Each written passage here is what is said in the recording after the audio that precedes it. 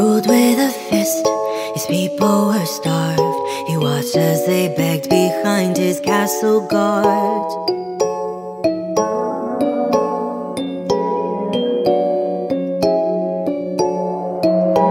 Diamonds and pearls, emeralds and gold, he bathed in the riches only he could know.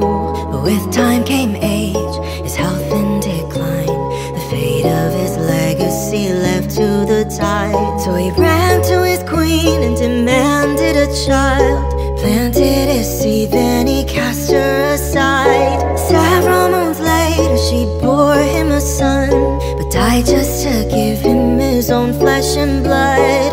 Ooh, ooh.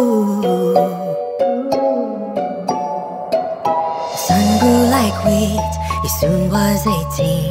He ventured outside of the castle to see the faces so gaunt, the dead in the street. They cried out for help, but nobody could hear.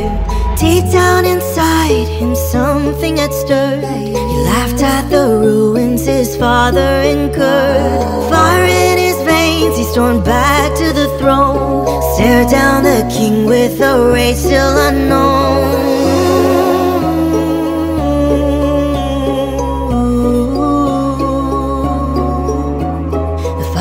Decreed the new rule of law, his son to be banished outside of the walls. So the son had a plan and his heart was convinced there'd never be room for both king and a prince. He rallied the people and charged through the gates, shield in one hand but the other a blade.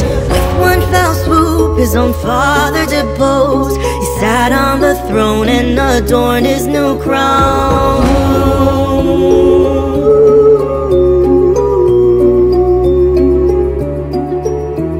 The son was elated, the kingdom was his, diamonds and emeralds and gold-plated bliss.